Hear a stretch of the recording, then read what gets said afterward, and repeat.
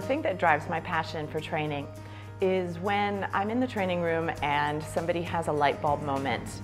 When something that I've said or perhaps an exercise that they've done suddenly opens their eyes to a new and better way to behaving.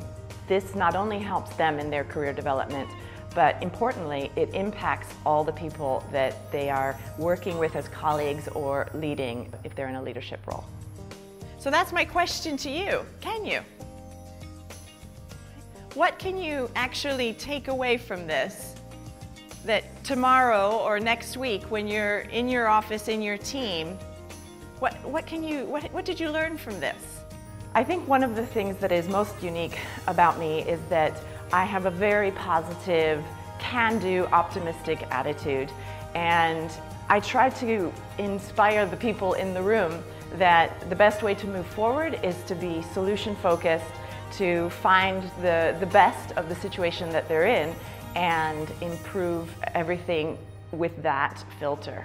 And you can't have anything propping it up, so there's no columns holding up your bridge. Imagine something that is like an arch, like a bridge. The next step from that is to think about getting them, how we can get them to commit to making a change and to take what they learn in the training room and implement it back in the workplace. I've attended the core leadership workshop with Cynthia from Visibility, and the way she conducted the workshop was excellent.